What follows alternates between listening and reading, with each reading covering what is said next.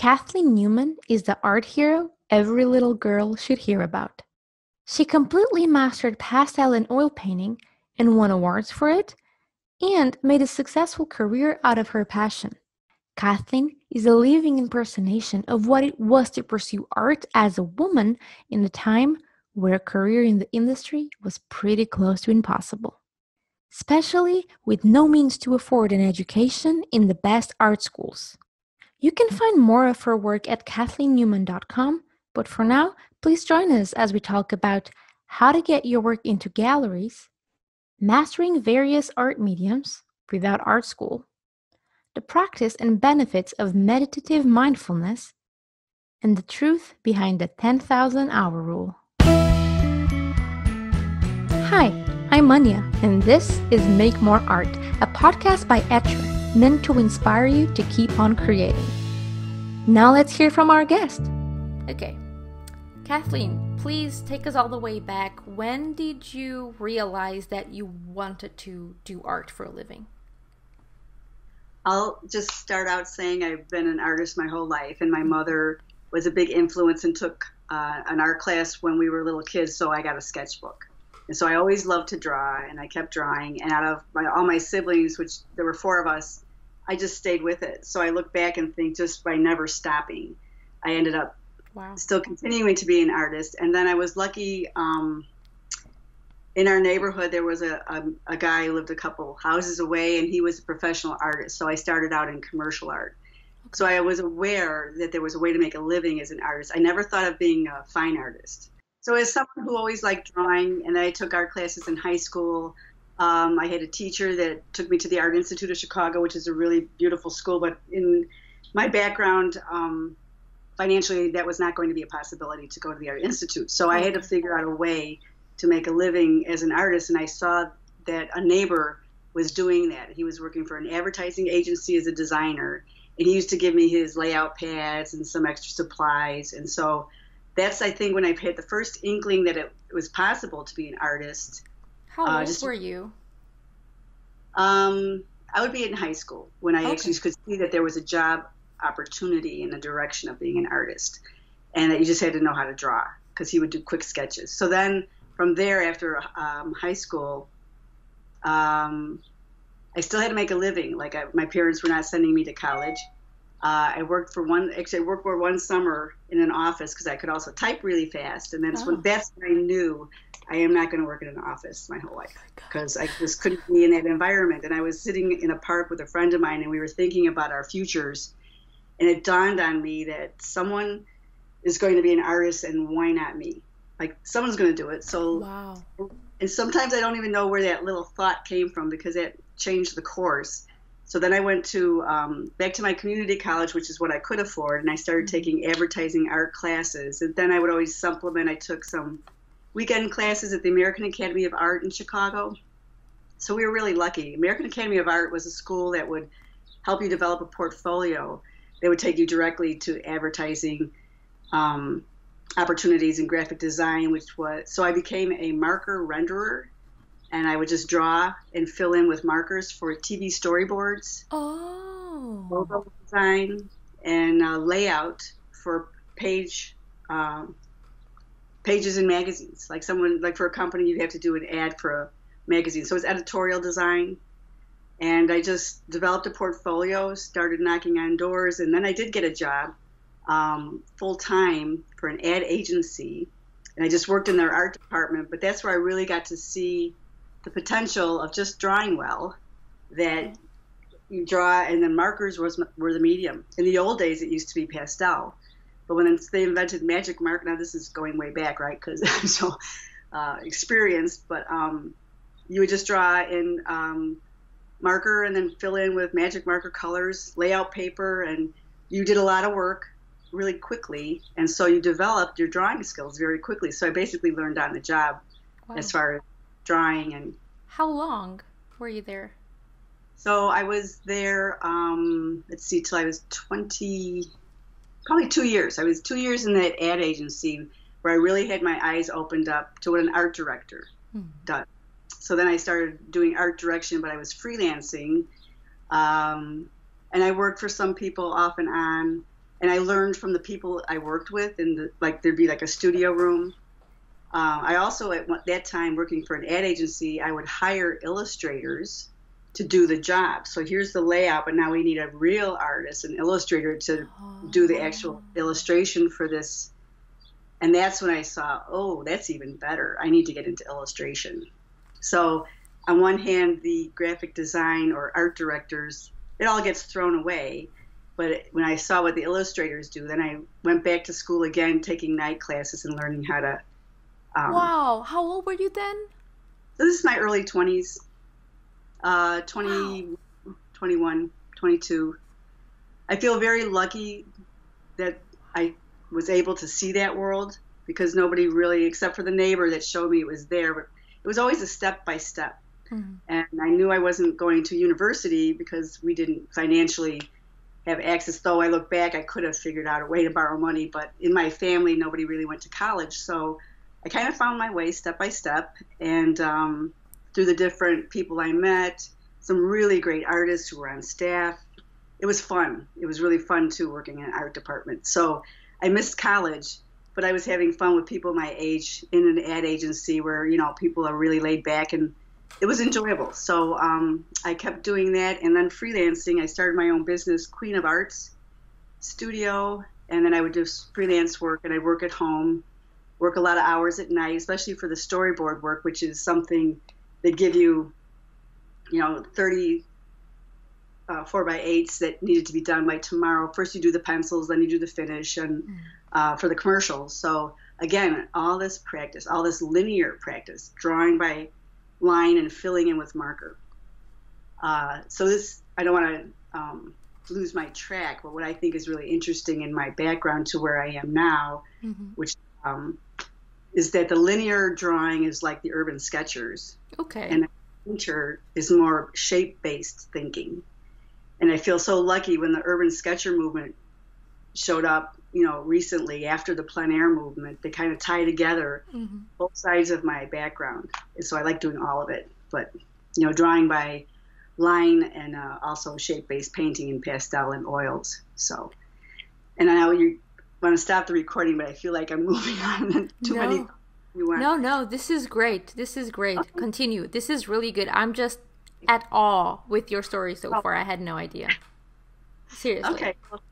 So that was, I was really enjoying having a good time, learning and drawing a lot. And then when I was 23, I got married. That's when I was doing the freelance work. And then, 1984 is when my daughter was born. Oh. So I took a hiatus from my Queen of Art Studio freelance marker rendering design work. I did a lot of logos. I love logo design, and then mostly the TV storyboards was where I was at. And I could still freelance with my daughter, but it got to be harder and harder as she grew up. With your daughter? What do you mean? Well, is she also pursuing arts? No, back when she was a baby. Oh, okay. Sorry. I would take her with me, pick up jobs, and you go home and work. So like today, these things are possible, but I didn't need an office. I could work at home at night, and then I'd take my daughter with me, pick up jobs, come back, and I'm a night owl. That was also a benefit. Oh, okay. Because I'm like, I just had a baby, and I could not do that. I am an early riser. Thankfully, the babies as well. So it's like working during night while being sleep deprived with a baby. It's something else. Wow. You're a queen. Well, it will change. So my daughter slept through the night at 5 weeks. 10 weeks. At 10 weeks, she would sleep through the night. My son, 3 years later, was 10 months. So it's the baby. She helped me out. She would go to sleep. My husband would help too at night. But I basically lived two lives. I was home all day. Wow. And then I would work at night till, like, the nights were endless. I'd hear the birds. I'd like, oh, I have to go to bed, the birds, you know. But oh my goodness. If you are listening to this in our Apple Podcast or audio only platform, you should go to YouTube and see my perplexed face, because I have a he's not 3 months yet, but not even once he slept through the night, but he's an actual calm baby. So he gives me like 3, 4, 5 hours of sleep every night. Like, you know, 5 hours, then 3, then 4, something like that. But you're saying that your kids are sleeping through the night and then you go to bed with the birds. So my girl was she literally slept. She was so easy. They both were easy, but I kind of took that for granted because then on number two, 3 years later, it was 10 months before he would sleep through the night. But Okay. my husband might get up and I think I was doing different work by the time my son was born. Okay. I didn't want to let it go. I didn't want to let go of my work or some of my clients because I felt if I did, I was going to lose the practice because you have to maintain your practice. Yes. And I felt so lucky that I already was successful. I know so many people get into art later and it's hard to get started later because you have all this other stuff you need to do instead. But I was fortunate to already have been an artist and I didn't want to let that go. So I would really protect that. And my husband got involved because I asked him to help and he would. But if you're just taking art as a hobby, it's hard to justify that you need that time. So I think that was to my benefit that I just had that confidence already that I was productive and I could make a living. But now the switch was, can I just paint for fun and not make the living? So in 1984, when Photoshop and Illustrator shows up on the work scene, people aren't, it was a good time to take a break. They were going into computers and I had no interest in working on a computer. I was definitely hands-on, marker drawing on my hands. I couldn't imagine working with a mouse and having any feeling of, very creativity. artist. So I was working in markers and painting, or markers and drawing. So then I stayed home full time, gave up my work, and started going to the Art Institute of Chicago on Sundays. And started You gave up all of your paid work? Well, it was dwindling down. I mean, I would manage. I wasn't working full time. I was doing freelance. So I'd get a job, and then I wouldn't get a job. But the jobs would, it was very lucrative working in storyboard. You make a lot of money, crash and burn. You work for 3 nights, no sleep, and then you wouldn't work for a while. Then you get another job like that. The curse of the freelancer, feast and famine.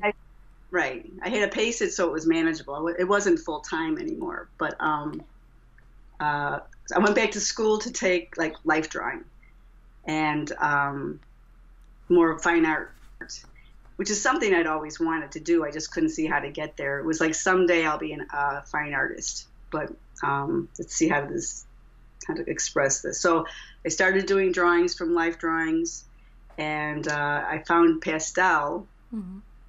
Which immediate affinity for pastel because as a drawer, it's drawing in color. And I felt like this is just heaven. So I got into painting and pastel and started thinking differently, like shape-based thinking, value. I never thought about value before. So it goes all the way back to a basic art, instruction. How old were you this time? 20? I was 29 when I had my daughter, so now I'm like 31, 32. And you're learning pastel from scratch, doing new classes. Right. This is amazing. Right. You're amazing. Well, just to keep up, because it's like exercise. And I think it was a fear factor. I can already draw really well. Now what am I going to do with it? So I took classes, and that was fun, and started taking workshops to travel. Like I'd go for a week. I studied with Albert Handel in Santa Fe with pastel instructor, and my husband would be home with my kids, and I always planned it when school was in session as they're growing up because he was working.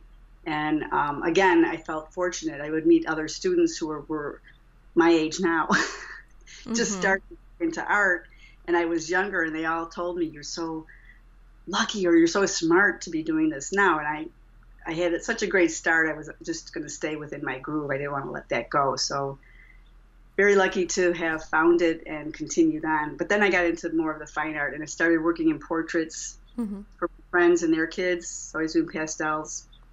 I think I also had worked in, I'm trying to think of when I was working in watercolor. Right after there's a phase I missed here in my discussion to pastel. Okay. I went from markers into watercolor, which is an easier transition. So you're working in line, and then you work transparently, layering over color, and learn to save your lights. Just as in markers, you can't go back to the white of the paper. So when I found pastel, I was an immediate affinity because now you have room to go back and forth. You're working darks to light. It was so much more free. I was happy to put the watercolors, which are tricky, and Yeah.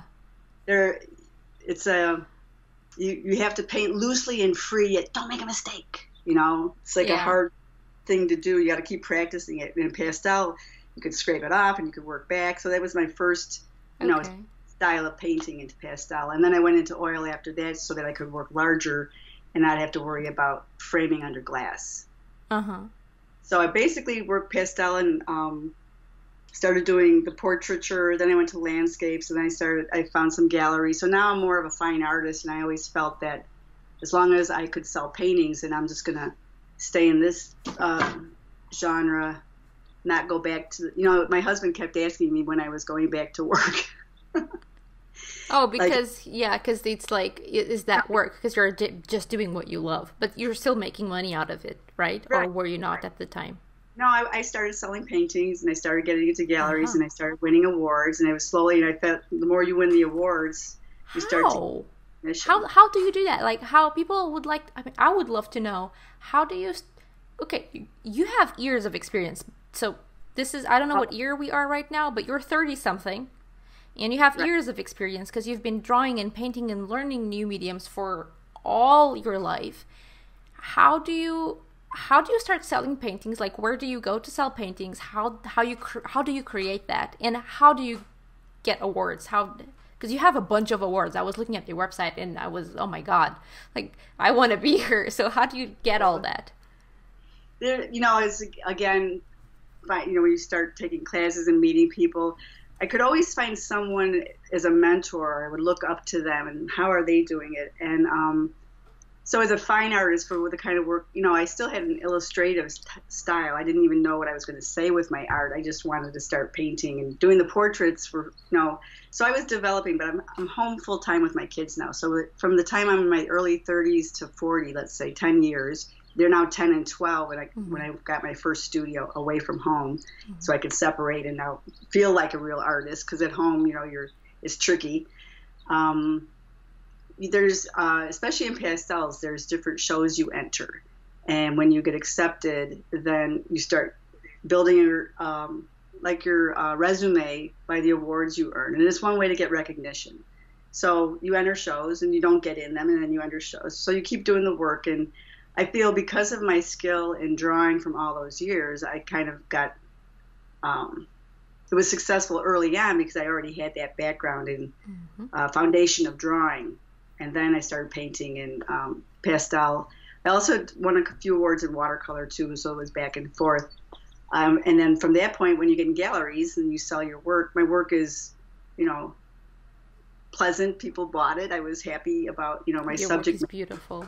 And I really did. I thought I was going to be a portrait painter for a while when I was doing kids, because I love faces. And doing children was fine because they grew up and now they're remembered by the portrait I did. People don't realize whether it would look like them or not. And parents were always so happy. I never wanted to do the adult portraits because no one's ever happy with their portraits. Oh, that's such a good point. Oh my God, it's so true. People Oh my love God. portraits of their kids. They're so happy the kids grow up and they remember them as these Yeah. cute And when portraits. you're an adult, you just see your flaws. I'm like, oh, my nose is too big and my ears are too long or whatever. And kids don't see that. Kids just, Right. oh man, this is so true. Well, sometimes I think I'll go back to it. I don't know. I'm kind of in a flux state right now, but I don't want to, I like to do too many things and get distracted by trying out all this different stuff. So when you get in a gallery, you start selling your work, and then you keep going. And I've been in galleries very successfully, and then the gallery would close for whatever reason, not my fault. I've sold on my own. When I got my own studio, I would sell out of my studio. So you slowly build, but I was also able to still be full-time parent. So I feel like the compromise worked really well, and I was still painting and drawing. I might have thought to go back into illustration. It's just changed so much, and everybody's working on the computer, and it's so much faster. I did illustrate 2 children's books a couple of years ago, which I had always wanted to do, and I did it in watercolor. But it's really hard. It's really hard and time consuming, and you don't know. It takes like a year of your time. And maybe someday when I don't want to be hauling my big paintings around, we'll see. So I think the hardest part, should I get to that point, the hardest part of the biggest Yeah. challenge Please, yeah. was the parenting and how to figure out how to find out what to do with the time. And I said, because I was a night owl, I could live. I mean, I got my sleep. It was just, I slept 5 to 6 hours and I'm fine. Mm-hmm. Now the research says that really isn't good. I need to get more sleep. But so far I got away with it. Maybe my memory, I'll have problems when I get older because I was lack of sleep. But that was my normal sleep. I mean, I don't sleep a lot, or 5 to 6 hours was fine most of my. And I didn't want to, I'd love to go into my studio at night and have my own time. And I think that's helped balance whatever happens during the day. I was fine being with my kids, playing with my kids because, that's enjoyable. And then I would work at night. My husband would be home. Mm-hmm. And after dinner, I'd go upstairs and he'd watch TV with that. They would do their thing. And then I would go to bed. I listen to music. It was fun to stay, Wow. I think nighttime is very enjoyable. No interruptions. Nobody was going to call. There was nothing else to do. It was very much, this is all I can do, and I like what I'm doing. I'm working more day now, and I'm not as focused. Yeah, because there's people call, or you remember something, but people are... Maybe I should be going to the store. Maybe I should be doing this, where at night, I don't need to watch TV. I'd rather be painting. So exactly. Same thing as holidays. Nothing happens on holidays, so it's a great day to work as well. Right. Yeah. Especially now, probably. Oh my God, yeah. Especially with the pandemic. Well, everything changed. Art-wise, though, what was your biggest challenge? I mean, you mastered so many different mediums over the years. And I know you're a teacher as well. Right, that came later, but yeah, that's made a big impact. The teaching, you don't get as much painting done. So now now that the teaching just stopped because of the pandemic, I either choose, and I want to keep my current students. They're local students in Chicago that have been with me a number of years, but I'm going to have to figure out how to be online, and I know I can, but all that time spent there, should I set that aside and start painting more? Because it got to be a balance of how much time for painting, how much time for teaching. Mm-hmm. And I really love teaching. It's fun to be with a tribe of people who want to hear what you have to say. I have a funny story about that. My daughter did go to RISD. She got to have the education I always wanted because back in my day, all the major illustrator award winners were from Rhode Island School of Design. And so I'd go visit her and I'd start talking art, and then your daughter, she'd just roll her eyes, Mom. And I realized, boy, do I have a lot to say. So I'm going to find some students who want to hear what I have to say because my daughter, it's a daughter thing. This is Mom talking. So she doesn't, it's just, we have a great relationship and she's older now. Now she wants to hear about how to do your own framing and how to save money doing this and that. How old is she now? She's 35, and she has our grandson, and she's doing a really cool thing. She listens to podcasts, how people do this, but she has her son in her studio with her. Mm. He has she's more abstract and more, she's definitely more abstract. I always had a specific, I didn't want to be interrupted while I work. Mm-hmm. I don't want to deal with, because I can't make a mistake. I've got certain, my style is realistic, so I need to pay attention, and she's more like let things flow. And so Milo's in her room, and he's doing his thing. Now I know she also has time to work alone, but I've apologized to her. As she turns into an artist anyway. I'm sorry I didn't bring you in my studio. They certainly had all the art supplies they wanted to play with, but my space was sacred. I'm there now. I used to set an alarm when they were coming home from school 15 minutes earlier just to get out of my head and get ready. Oh, that's smart. It was. I mean, it was like the bus is, coming. The alarm would go off. Okay, I got to get ready. They're coming in, so that I'd be receptive to having them come up to the studio. Yeah. That's great advice. I had the batteries in that alarm for a number of years after they grew up. I would still hear the alarm. It was kind of sweet to remember, oh yeah, the kids were coming home, and there's no kids there now. So yeah, it was kind of a remembrance. So the biggest challenge is getting into galleries, is selling your work when you're doing your work for yourself. Um, my daughter was an illustration major, and she didn't want to do work for other people. It's hard to do commissions or work for hire, even though I always enjoyed that I had the skills to be paid for the what I could do with my hands, because I never had any expectations. So I'm so happy with whatever has happened to me. But now I would like to just do the work that I do. And sometimes I'll take a commission, but it's really hard now because I am used to doing whatever I want. Yeah. I'm painting landscapes now, and I feel like I would just rather paint landscapes and the Chicago scenes, living in Chicago, and I'm a sailor. So I love painting water and boats, and that's all turned out really well too because of the scenes that we have in the city. So I've been very fortunate to be successful with the work that I want to paint. People seem to want to buy. Yeah. And it's better. That is the tricky part, is how to sell your work and figure that out. But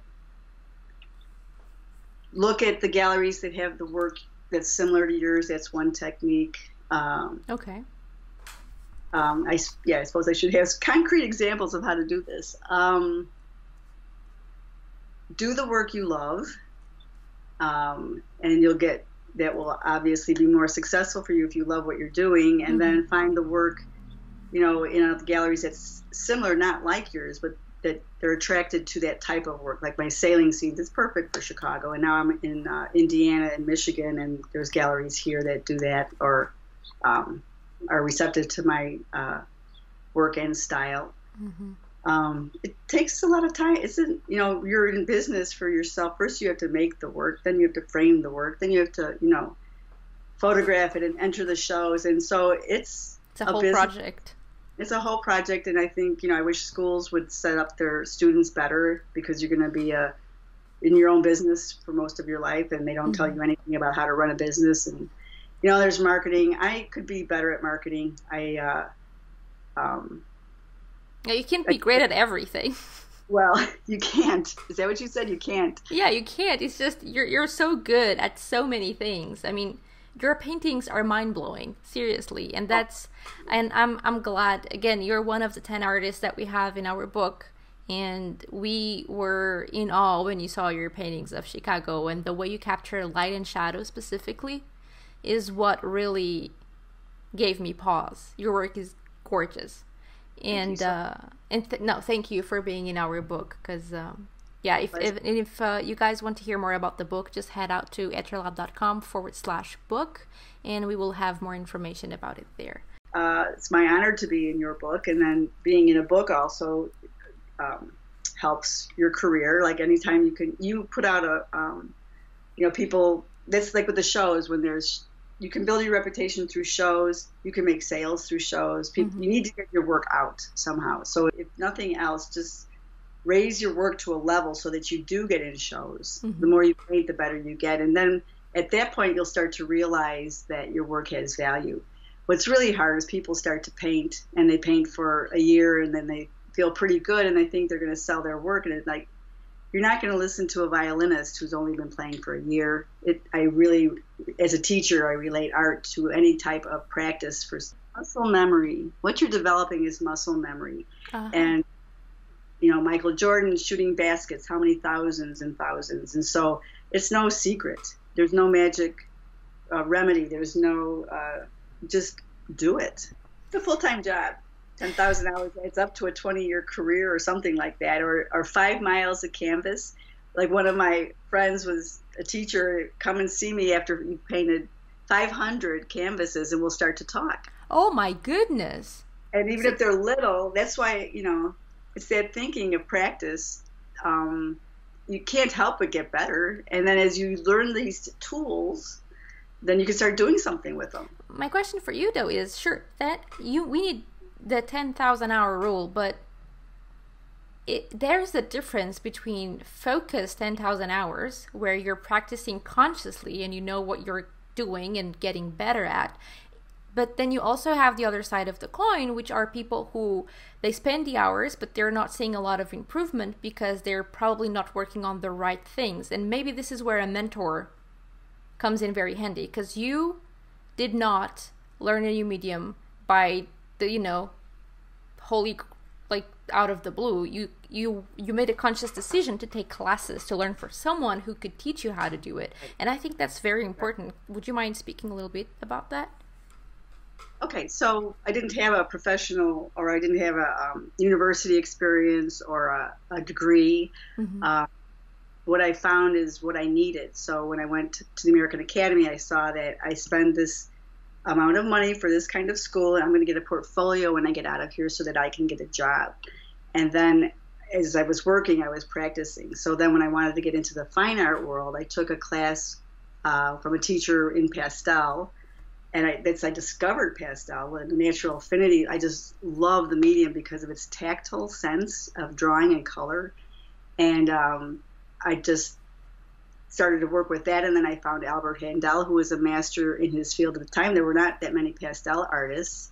Sally Strand is another pastel artist that I worked with. And when I did oil painting, I wanted to branch into oil because of painting larger. You have to frame under glass. That's the only drawback to pastel with me, is it has to be under glass. And so now you've got this issue with that. But Ken Oster was a great painter in California. He's gone now, but I learned a lot from him about oils and then also loosening up, and so finding your own way. You can find a teacher that you love their work, but the methods they use are hard for you. So you just have to keep looking and finding. And even when my daughter went to RISD, I looked at who the teachers were. It doesn't matter where you go to school. You should find the teachers the work you admire, especially now. There's so many independent instructors. Just go find them. If they don't teach, copy their work. It's another thing I think is hugely valuable. You're not going to sell it, but you're going to copy the masters. You can't go wrong, with Degas or Monet or the people you admire. I always ask my students to show me the work you admire so I can help you get to that direction. I don't want you to paint like me, but if you paint enough still lifes in the style of work that you love, then set up your own still life after a few of those, and now you can see what happens, what's come through you. And to paint small, because then you can get through a lot more paintings. You have to resolve them. When people start painting larger, by the time they get finished, they might have lost their way, or they spent too much time. Do small studies over and over and over. I think and this information is out there, especially with the urban sketchers. Sketch every day. Yeah. That's practice. And you don't have to make it all a finished painting. It's really the practice of your hand on the paper moving around. And just keep doing it. And even some days with more focus, some days just for fun. Yeah. There's so many different things, different ways to. Thank you. Before we go, any last words you want to leave to our listeners? Any advice? Just again, on that same note of practice, it's easy to say and harder to do. You know whether you're doing it or not. And if you do small sketches and drawing from life, I started to develop this new direction in teaching, which was meditative mindfulness in sketching, where you put your pen on the paper, you don't lift it, you look at the object. It's called like blind contour, and no one wants to do it, but it really will stop you from getting into all the analysis. Is this going to be good? Is this going to turn out? We know it's not going to turn out. Just put your pen on the paper and practice the observational skill of following what your eyes are seeing with your pen on paper. And if you keep doing that, once you do it, it's very meditative. It's very calming. You start to feel connected to something. And it's like being here in the moment. Wow. It's a really good way to set you into that, state of observation. And I'll try that. I'm gonna try that. Thanks. Or just draw spirals for a while. I mean, honestly, keeping your hand moving will get you started, and then you'll go on from there. So that's my favorite thing to say. Community college, prestigious art schools, online classes, online research. Today it's just so easy to find information. I mean, there's so much, it actually becomes overwhelming quite easily. What are your favorite ways of learning? Please let us know in the comments section associated with this post at etchelab.com/Kathleen. That's etchrlab.com/KATHLEEN. Like the podcast? Help us support the show by subscribing and giving us a 5-star rating and review on Apple Podcasts at etchrlab.com/go/Apple. See you in the next episode, and until then, let's make more art.